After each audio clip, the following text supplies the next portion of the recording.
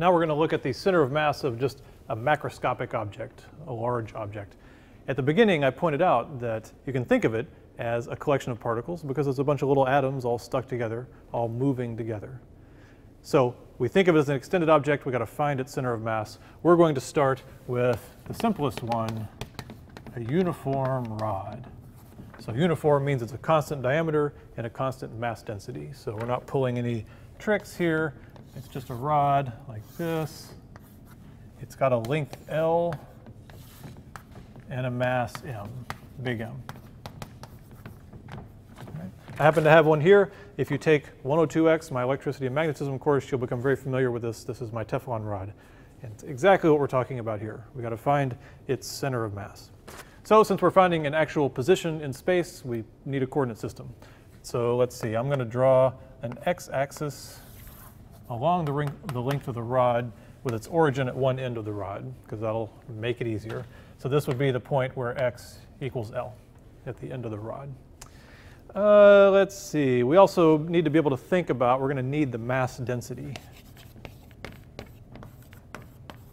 So usually linear densities are called lambda. So we'll say lambda, the mass per unit length, is big M over L. So if you're not sure what I mean by mass density, mass per unit length. All right. And what else do we need? We need a formula for the center of mass. So when they're individual particles, you do 1 over the total mass and you add up each of their positions. But we can't really do that here because we don't have individual particles. So we're going to do our standard trick of how we use an integral. We break something up into little slices and think of the slices as individual particles.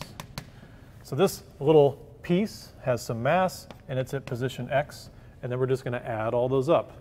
All right, so the position of the center of mass is similar. It's 1 over the total mass, but instead of a sum of individual particles, it's an integral where we sum up every one. So it's at x, and then the mass of that particle is dm. It's a differential piece of the rod. Right, so this is the position and this is the mass, just like in the formula where we had the sum. So if we're going to integrate, we usually like to integrate over a dimension, over an axis, not over mass. So we need to convert this dm into something related to x. Right? And that's what we're going to do with this density. We know that for a small piece of the rod, dm is equal to lambda times dx. Right? That's what the mass density is. It's the mass per unit length. So if I'm talking about a little piece here with a length dx, then its mass is dm. So we can, let's see here, we can say this dm must be lambda dx. So we get that the center of mass position is 1 over big M times the integral of x lambda dx. All right, but we're tricky, so we know we can go ahead and pull the lambda out. Right, it's a constant, so we can pull lambda out here. And then now we're simply looking at the integral of x dx. But I didn't put the limits on the integral. The most important thing, not the most important, among the most important things, is that we have to think about we're adding these masses up from where to where, now that we're in terms of x, from the origin to L. Right, so we're integrating from 0 to L. So there's an integral that we can do here. Let's see, so this must be lambda over m, and this is 1/2 x squared evaluated from 0 to L. All right, so if we evaluate that at L, it's 1/2 L squared, at 0 is just 0, so we get lambda over m 1/2 L squared. That looks horribly complicated. That doesn't look nice. But the reason is lambda and big M kind of have similar information in them.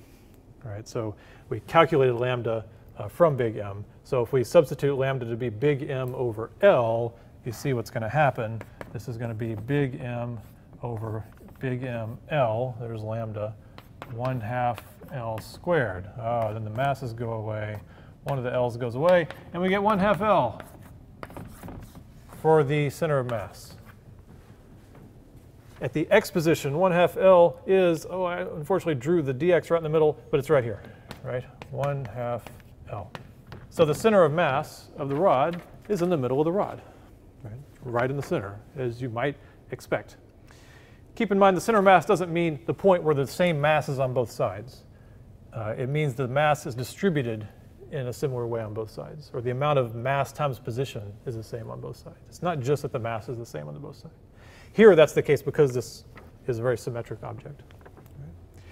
Also keep in mind that it doesn't depend on the coordinate system you set up. What if we had said, oh, let's put the origin in the middle? Then we would have said, let's see, if the origin in the middle, that would have only changed the limits of the integration. Right? It would have been from minus L over 2 to L over 2. And we evaluated that, we would have plugged in L over 2 would be L squared over 4 minus L over 2 squared is L squared over 4. We would have gotten 0.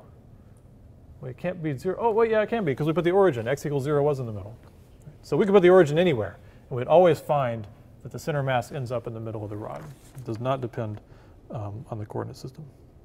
So if we want to show that with our rod, one way you can find a center mass is sort of unrelated. It gets into torques and stuff we'll do later. But if you just balance it, it balances at the center of mass. If it's an object, you can kind of balance on your finger like that. So you can see this one balances in the center. If I put it here, see, it didn't balance there. Center mass is in the middle.